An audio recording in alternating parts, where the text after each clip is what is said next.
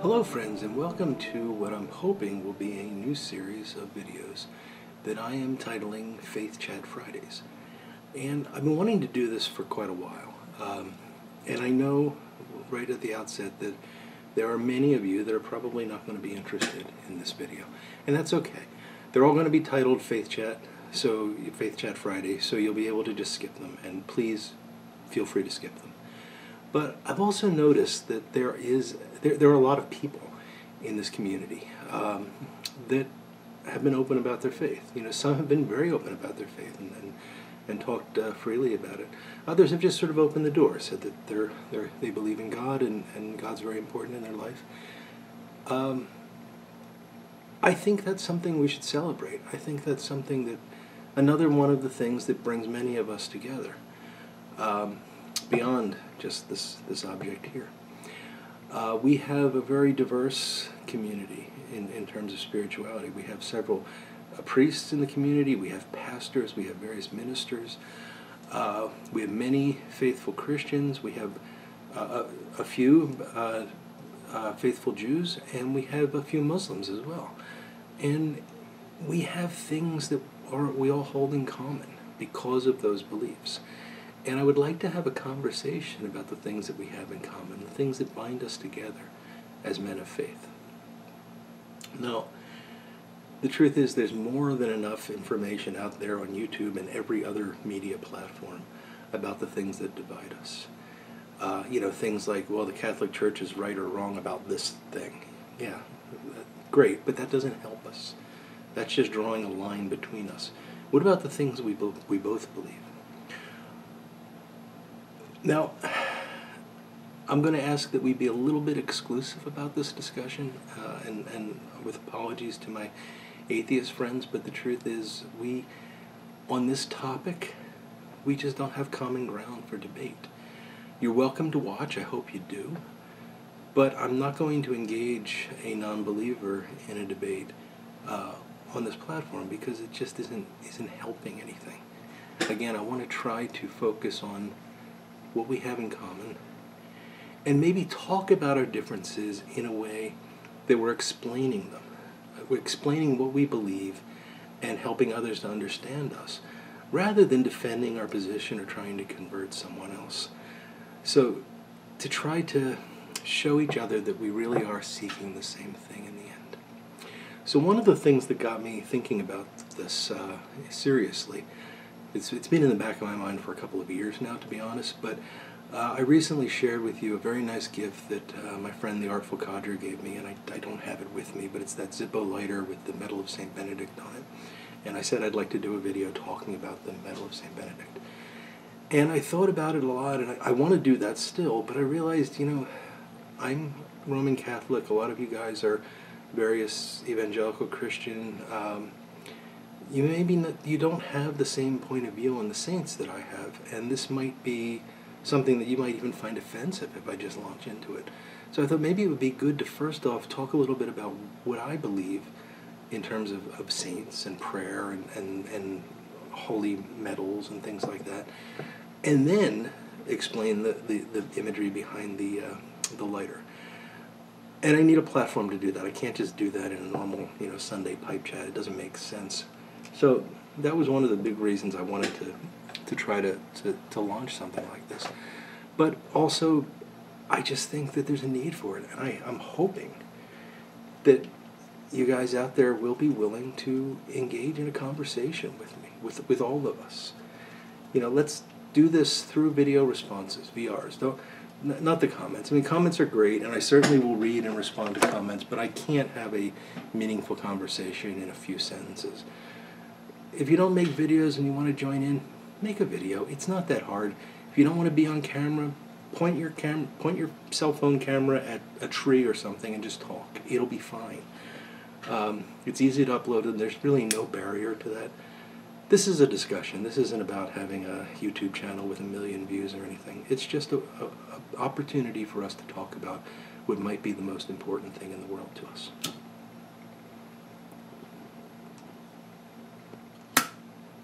Now, if you do decide to join me in this and engage in the conversation, please put Faith Chat Friday in the title of your video so that we can find it. And that's just one word. You'll see it in the title of my video.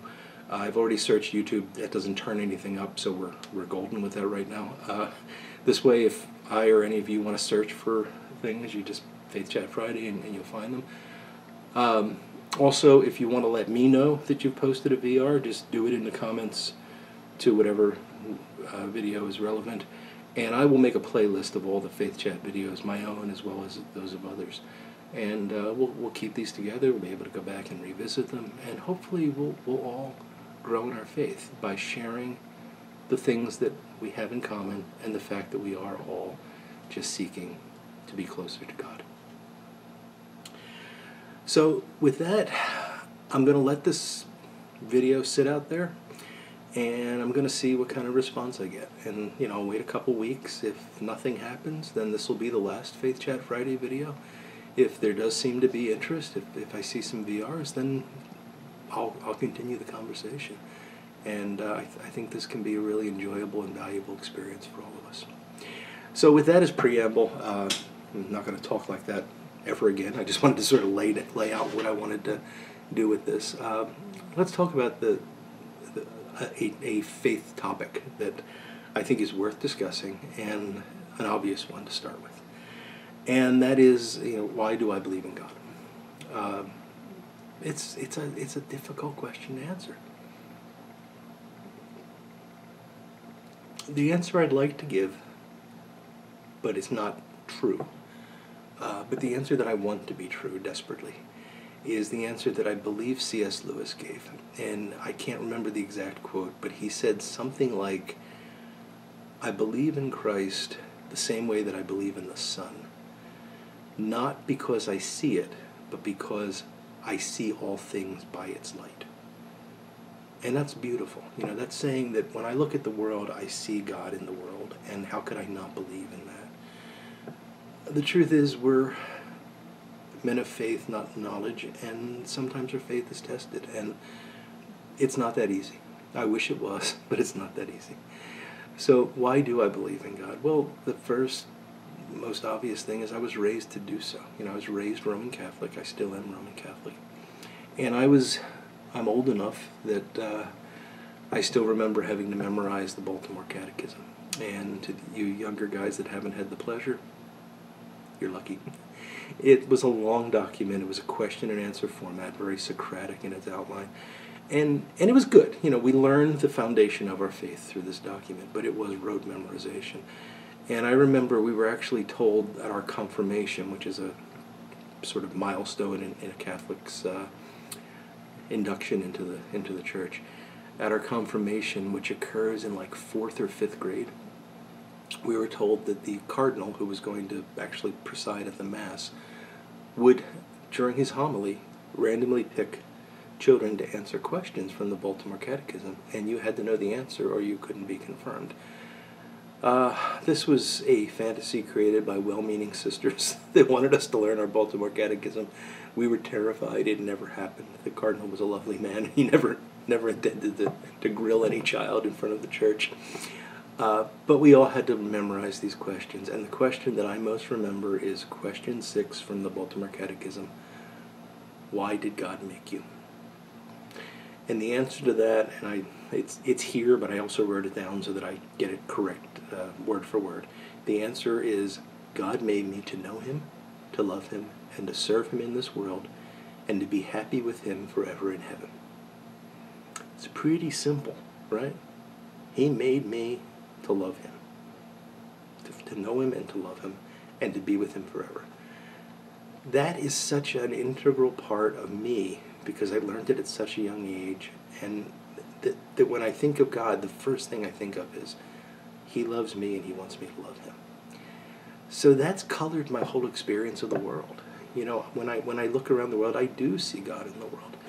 I'm not saying I'm a saint that never has his faith challenged. There are times when I say, how could a God let this thing happen? But there are many, many times when I look out and I say, wow, look what God did there. And to me, that's somewhat obvious. I'm not at that C.S. Lewis sun level of obviousness with this, but it has colored my view of the world to the extent that I see him. Now, I've already kind of indicated this, but I have not always been a faithful Catholic. I'm far from being a faithful Catholic across the course of my life. I'm a sinner like everyone else is. We are broken, fallen people. But I've tried, and I've never lost that sense of there's a God out there. I sometimes might have questioned my approach to him, his approach to me, all sorts of human things, but I've never doubted that he was there. Now, you might argue, if you know me or if you've followed me for any length of time, you would know that I'm a scientist, and you might argue, well, scientists don't believe in God. That's silly because science is the new religion. That's simply not true. There have been polls done of scientists in the past 10, 20 years that have been remarkably consistent in showing that about 60% of scientists are not only believe in God, but are faithful believers in God. Churchgoers, people that go to synagogues. They're not just people that say, oh yeah, there's a God up there, but they're part of an organized religion. 60%. And I would argue that probably a lot of the remaining 40% are agnostics because they have grown up in a society that forces them to some extent to be agnostics. I count myself as being lucky in those early formative years that I had that infused into me so that I don't have that sort of bitter cynicism that I see so many others in the world have. The truth is that as a scientist, I get closer to the mysteries of God. I see things every day. I'm a biologist. I see things every day that just marvel, that make me marvel at the hand of God in our world. They're things that I'll never understand. I study the brain. I'm never going to understand the brain. It's a remarkably complex machine. It was built. There's no question in my mind. It was designed. And in that design is the hand of God. So my exploration of science actually brings me closer to him. Two more points that I want to make about why I believe in God. The first is prayer. Prayer works. I've seen it work. I've seen it work not just when I need things, and that's the image that a lot of people have of prayer. Oh, I'm sick, I'll pray to God and I'll get better. Oh, my child is sick, I'll pray to God and he'll save the child. Well, yeah, that does happen, but that's not the bulk of prayer. You can pray to be thankful. Your child gets better. You praise God. You thank Him for that. And you can pray just to pray, just to be close to Him, just to be able to say, God, I love you. You can pray to praise Him, to exalt Him and say, Lord, you are the King of all. You are the master of my life.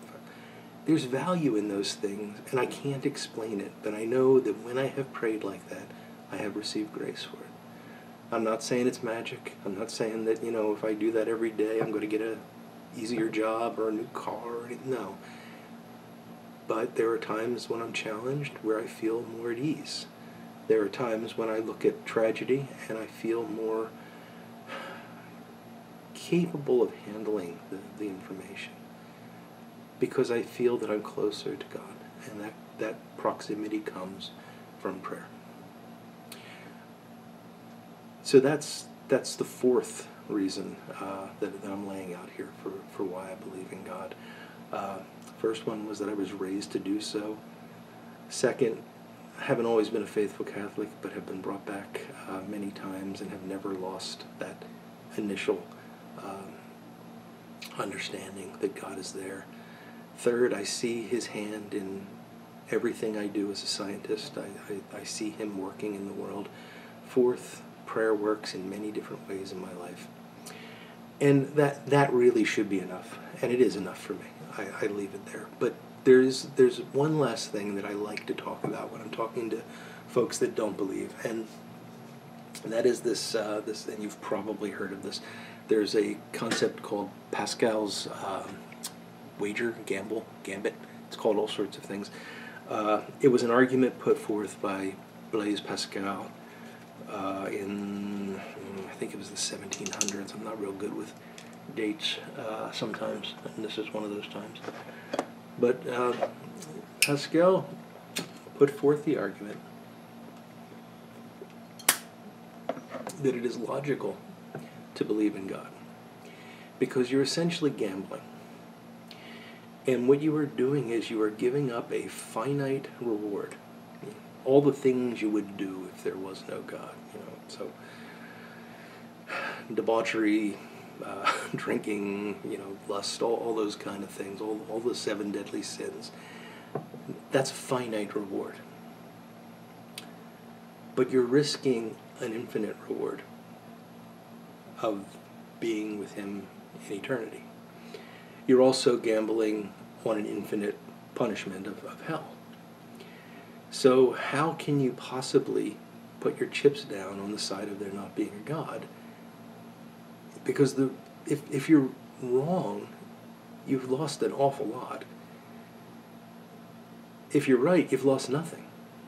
You've lost a tiny, finite reward. So that's called Pascal's wager, and it's hard to get around that. I mean, you could just say, well, I don't care, and go on with your debauched lifestyle. Not that I think any of you are doing that, but you could just put it aside and say, I'm going to live my life according to what I believe are the best moral guides, and you could do that, but think of the risk, I don't know why you'd want to. So anyway, those are the reasons why I believe. Nothing terribly profound there. Some of it's just cribbed from other people, the Baltimore Catechism, Blaise Pascal. But a lot of it has to do with seeing His hand in my life.